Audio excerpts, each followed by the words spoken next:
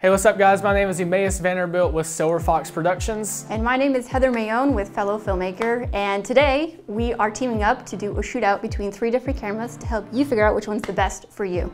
We both shoot full-time video, and my team mainly shoots weddings and commercial videos, and Heather mainly shoots product videos and commercial videos for corporate groups. So hopefully our experience will lend you a helping hand as we compare these cameras. And speaking of which, we're going to be comparing the 1Dxmk2, the 5D Mark IV, and the 6D Mark II. I do want to point out that you do not have to have expensive cameras to get great shots. As you can see in the comparison right now, the iPhone XR did a great job stacking up against the 1Dxmk2, but there are plenty of reasons why the 1DX is better than the iPhone, and of course a lot of cameras are because it's just a phone, but it is saying that you do not have to have expensive cameras to get great shots. Clearly these cameras are very different from each other, but we do want to take a moment to go over some of the technical strengths and weaknesses of each camera before we get into the shootout.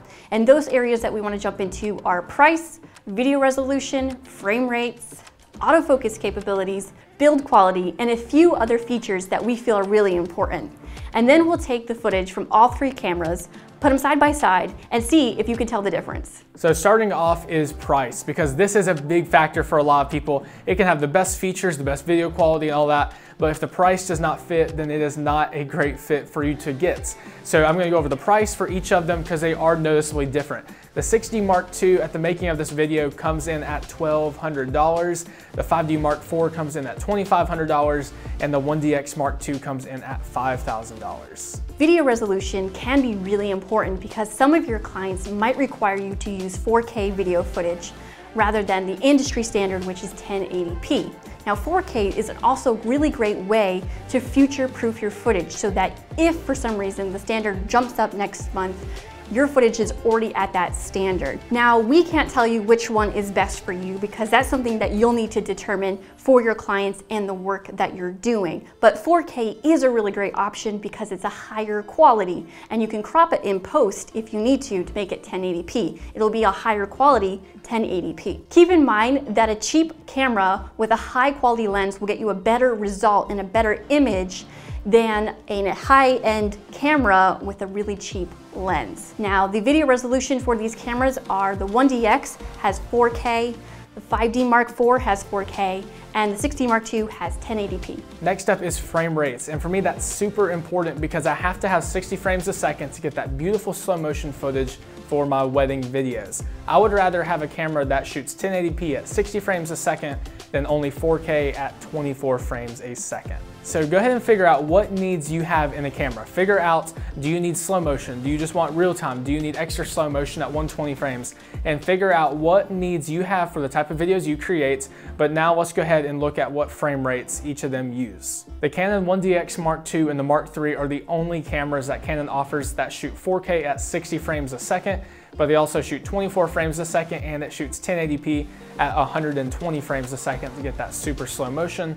The 5D Mark IV shoots 4K at 24 frames a second and 1080p at 60 frames a second, and the 6D Mark II shoots at 1080p at 60 frames a second. What we both love about our Canon cameras is the dual pixel autofocus, which is sharp and really precise.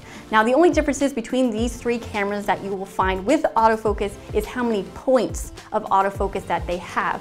The more you have, the faster and more precise the autofocus will be. The 1Dxmk2 and the 5D Mark IV both come with 61 points of autofocus, and the 6D Mark II has 45 points of autofocus. For comparison's sake, the Canon T4i Rebel series camera, which is an entry-level camera, only has 9 points of autofocus, and this makes it really terrible with autofocus. A camera's build quality is also very important because it determines how long your camera will last. A lot of cheaper bodies, like in their Canon Rebel series, it just has a cheaper housing to it, which of course it relates to the cheaper price tag, but all 3 of these cameras have a nice solid construction to them. They feel like a tank, and that means it will last and be more durable on your shoots. for whatever types of videos that you shoot. A positive to the 6D Mark II and the 5D Mark IV is that they both take a very common SD card, which is a lot cheaper than the CFast 2 cards that the 1DX Mark II takes. A positive to the 1DX Mark II is that it has a built-in battery grip with buttons and everything, and which of course you can always buy additional battery grips for the 5D Mark IV or 6D Mark II,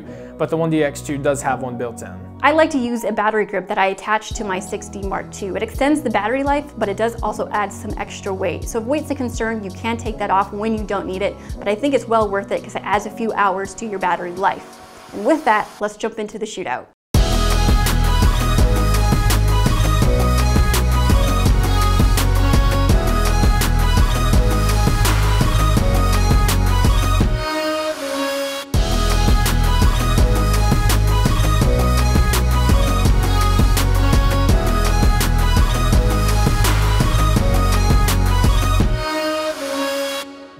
The 1DX Mark II is my personal favorite, and that's not just because it's the most expensive and the most flashiest camera, but it's because it meets my needs. Just like I mentioned in the beginning, find out what your needs are and figure out which camera meets those needs. For my needs, I need something that shoots at least 60 frames a second, and I need something that shoots 4K because with shooting higher end weddings, they need that 4K resolution.